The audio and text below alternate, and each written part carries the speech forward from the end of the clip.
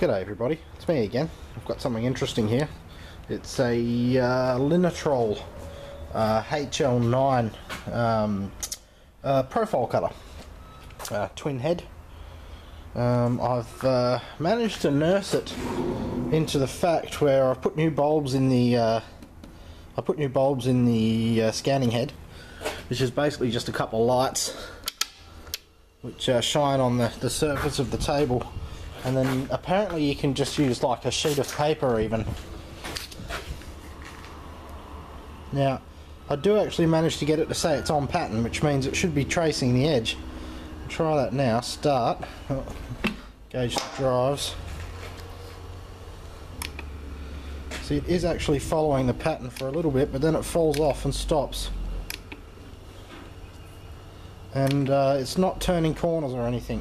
Got to figure out, it doesn't do angles either. If I put it on an angle, you know, get it to trace, it just, well, it's kind of trying to, but anyway, if anybody's got any information for me on this, what kind of patterns you're supposed to use, etc, etc, etc, it'd be great to hear. I've kind of got it bodged up a bit here at the moment. It's only running on about 105 volts. Only uses 2 amps, so don't worry about that. I'm going to get a proper step down transformer this afternoon. It really doesn't draw any power at all, this thing. I can't even think it would draw 2 amp even when it was fully running. But as far as I can tell, like I said, it grabs the pattern every now and then and tries to follow it, but then it falls off. I don't know if I've lost calibration on the head because I've played with it or what. Maybe one of you guys out there knows more about these. Maybe you've even used one or you've worked one for a living. I know Ed did a lot of manufacturing. Maybe he knows about it. But so far I've cleaned out the mirror in the head, and I've replaced the bulbs, and just have to see how I go from there. Anyway, little locks so you can freewheel or drive with the motor. Same with that one there, you can unlock it, it'll freewheel, or you can drive with the motor like that. When it's like that, it's kind of locked in.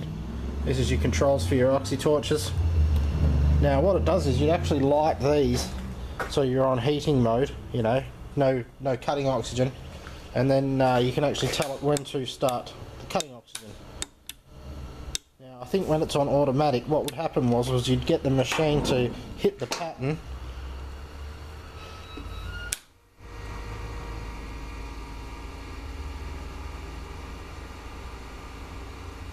Yeah, it doesn't pick the pattern up, but like I said, I'm not entirely sure myself how these are meant to work.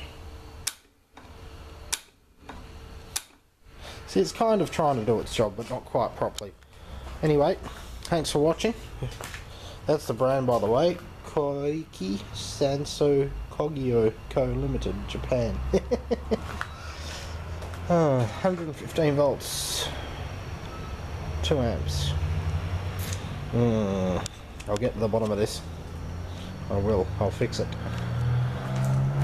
I've also got its brother over here, but I can't get that scanning head to lock on at all. The mirror inside is not very reflective anymore, so this one's a spare parts unit now.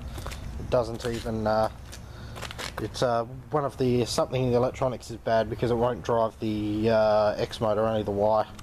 So that one I'm going to forget about. That one's just going back to auction or spare parts, but this one here I would like to get working. Not for me, it's for the old man. It's another one of his projects. It's good that it's actually picking up the pattern. Ah, it's light. Maybe it's got something to do with the light too. I'll get a couple of new bulbs and I'll see how I go. Thanks for watching.